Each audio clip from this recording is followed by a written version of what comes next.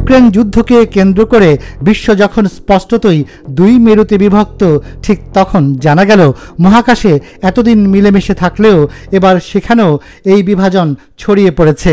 রুশ president Vladimir পুতিনের সঙ্গে বৈঠক শেষে রুশ মহাকাশ সংস্থার নতুন প্রধান ইউরি বরিসভ জানিয়েছেন 2024 সালের পর থেকে রাশিয়া আর আন্তর্জাতিক মহাকাশ স্টেশনে থাকছে না, বরং গবেষণা চালিয়ে যেতে নিজস্ব মহাকাশ স্টেশন তৈরি করবে রাশিয়া।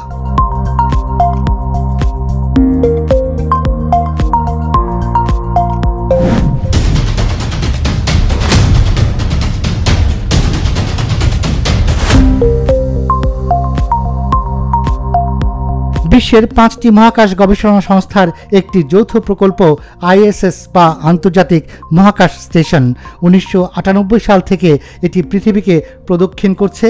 তখন থেকেই হাজারো গবেষণার কাজে ব্যবহার করা হয়েছে এই স্টেশন। কিন্তু এবছর ফেব্রুয়ারিতে ইউক্রেনে রাশিয়ার সামরিক অভিযানের পরিপ্রেক্ষিতে মহাকাশ স্টেশন নিয়ে অংশীদারদের সাথে তিক্ততা দেখা দেয় রাশিয়ার।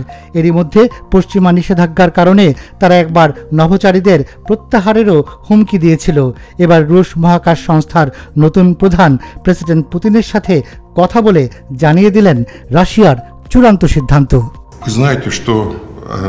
As you know, we operate in international cooperation at the International Space Station. Without a doubt, we will fulfill all our obligations to our partners. But the decision to withdraw from the station after 2024 has been taken. I think by this time we will start to form a Russian orbital station. আন্তর্জাতিক মহাকাশ স্টেশনটি ছিল Russia ও আমেরিকার মধ্যে শেষ যোগাযোগ স্থল। এখন সেখান থেকেও তারা বিচ্ছিন্ন হতে চলেছে। কাজে আচমকা এই ঘোষণাকে নাসা কর্তৃপক্ষ অনাকাঙ্ক্ষিত বলে অভিহিত করে জানিয়েছে মহাকাশে যৌথভাবে অনেক জটিল বৈজ্ঞানিক গবেষণার কাজ করা হতো, তার জন্য এটি বড় ধরনের একটি ধাক্কা। এছাড়া রুশরা আন্তঃসরকারের নিয়মও রক্ষা করেনি বলে তারা মন্তব্য করেন। It's an unfortunate development given the critical scientific work performed at the ISS, the valuable professional collaboration our space agencies have had over the years, and especially in light of our renewed agreement on spaceflight cooperation. এদিকে ISS থেকে রাশিয়ার সরে যাওয়ার যে জটিলতা সৃষ্টি করবে সে সম্পর্কেও তথ্য দিয়েছে নাসা। কারণ ISS বা মহাকাশ স্টেশন দুটো ভাগে বিভক্ত, একটি রাশিয়ান অরবিটাল সেকশন, অন্যটি যুক্তরাষ্ট্রের অরবিটাল সেকশন। রাশিয়ার অংশটি আমেরিকার অংশের বিদ্যুৎ ছাড়া কাজ চালাতে পারে না, আবার আমেরিকার অংশ রাশিয়ার অংশের চালিকা শক্তি ছাড়া কাজ করতে পারে না। কাজে সেখানে একে অন্যকে ছাড়া আসলে অসম্পূর্ণ।